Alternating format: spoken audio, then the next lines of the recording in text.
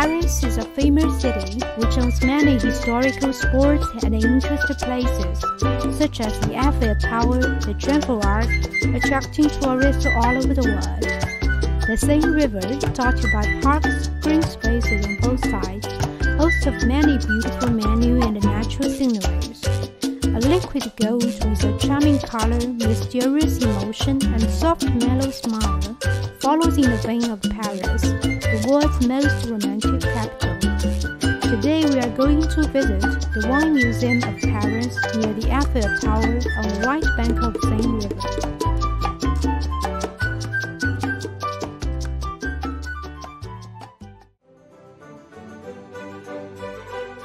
The museum in the 16th arrondissement in Paris was opened in 1984. Used to be a medieval wine cellar, the small museum tells us the history of French wine industry. With these Romanesque artifacts, antique tools, wine bottles, corkscrews, glasses, and vignettes.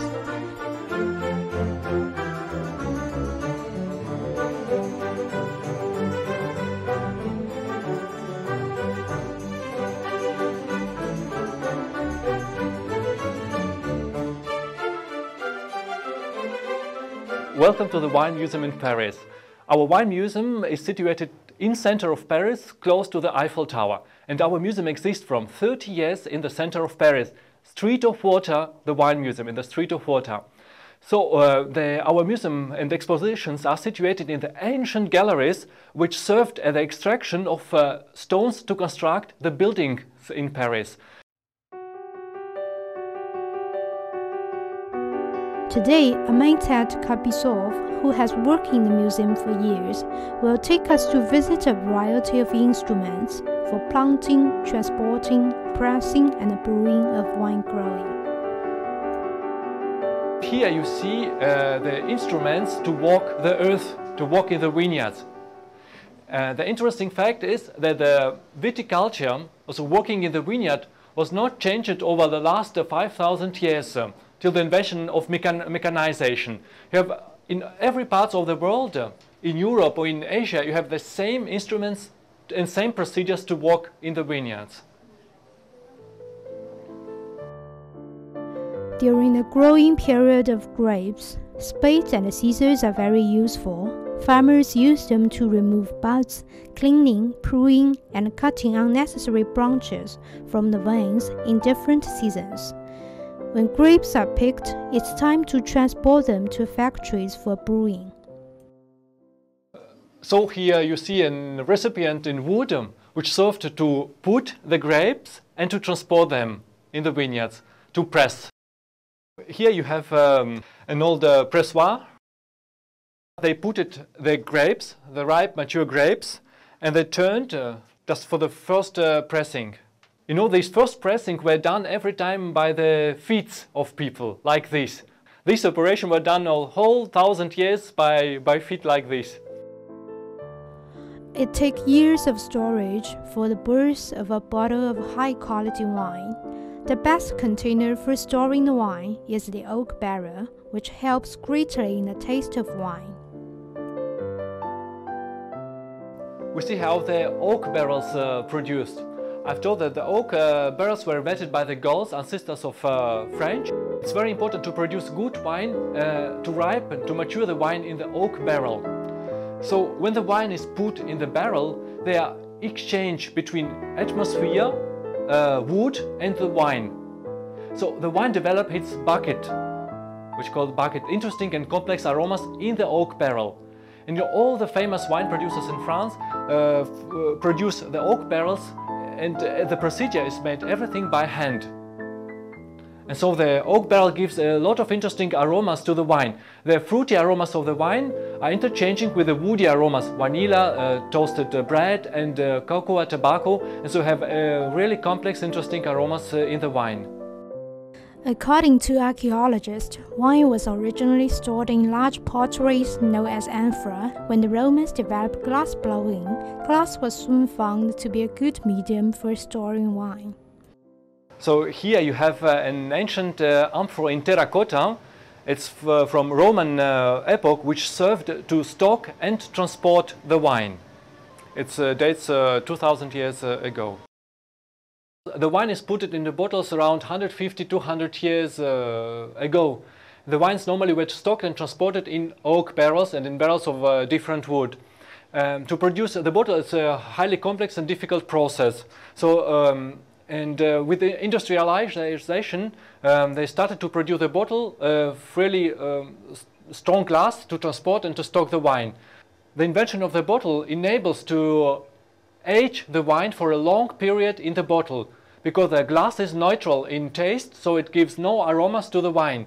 So after the wine has aged in the oak barrels, about 2 or more years, the wine is put in the bottle.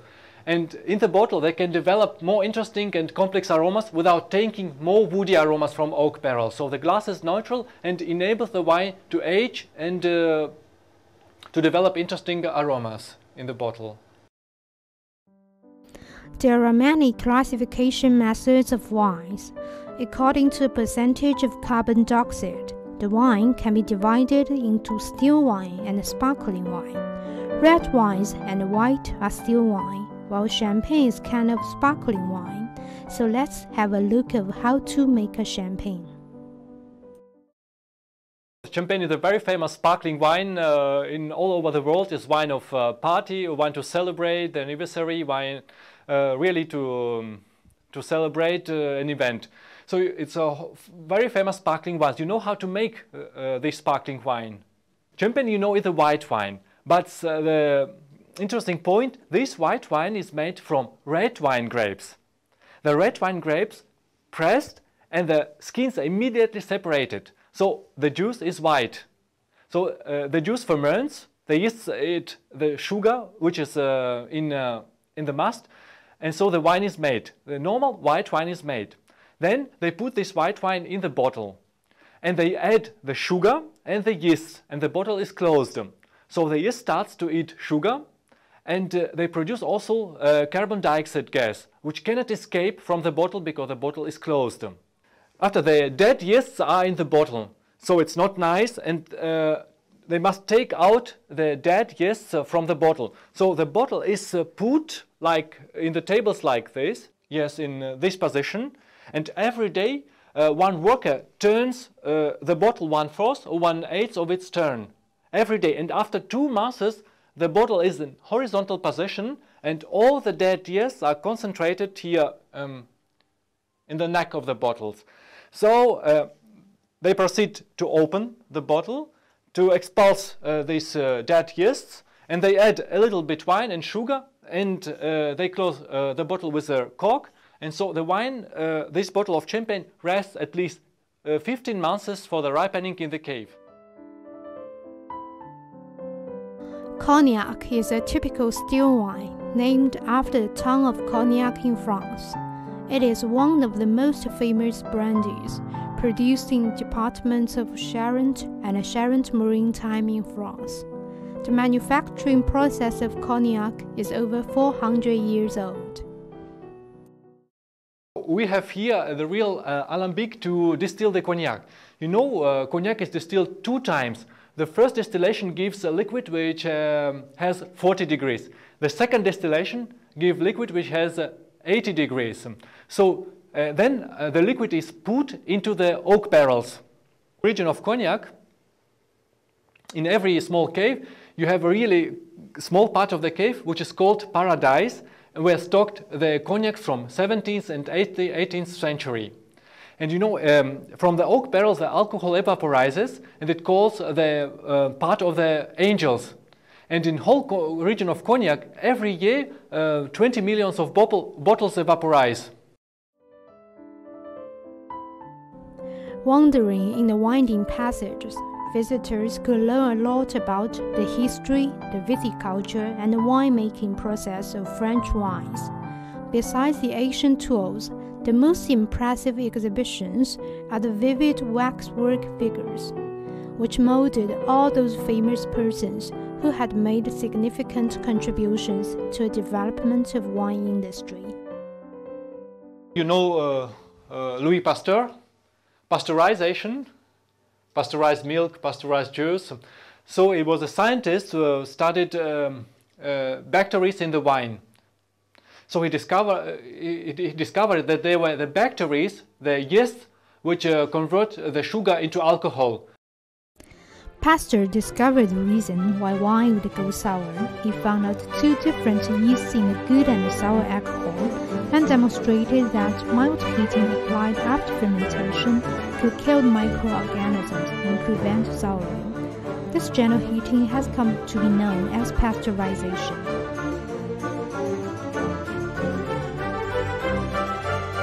For the 1855 World's Fair, Napoleon III requested a classification system for the Bordeaux wines, which were to be on display.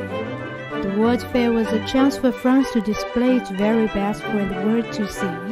The Bordeaux Wine Brokers Union went to work on the project, and it came up with what we now refer to as the classification of 1855. This scenery evokes the classification of Bordeaux growths in 1855. This was the first so-called official classification ever made in France between the different wines.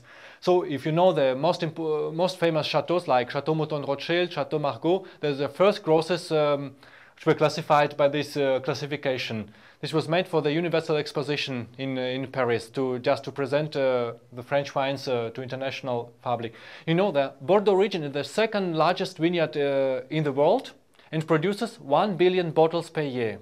And you have 57 different appellations, so-called registered place of geographical origin, appellation d'origine contrôlée, which produce really different styles of wine. Here is an échanson. It's a very old profession in France. Today it's a sommelier which tasted the wine in restaurant just to know if the wine is good or not. And the échanson in Middle Ages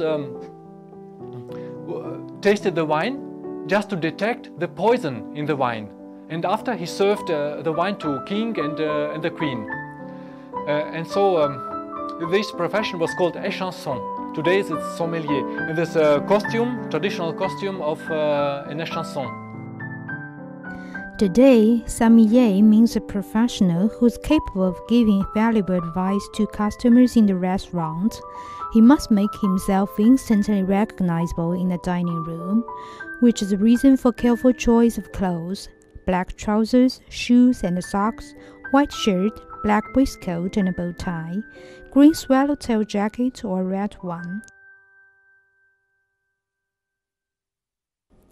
The Paris Wine Museum assumes itself the mission to show rich and varied cultural heritage on grape cultivation, wine brewing and storage. Rich collections here provide visitors lots of knowledge on wine culture and represent a lively vision of wine growing from past to future. A fantastic yet cozy wine bar is in the cellar beside the exhibition area. Visitors could come here and have a glass of wonderful wine. Like a well-known saying, good wine gladdens a person's heart. There's no better ending than a cup of wine for a trip through the wine history.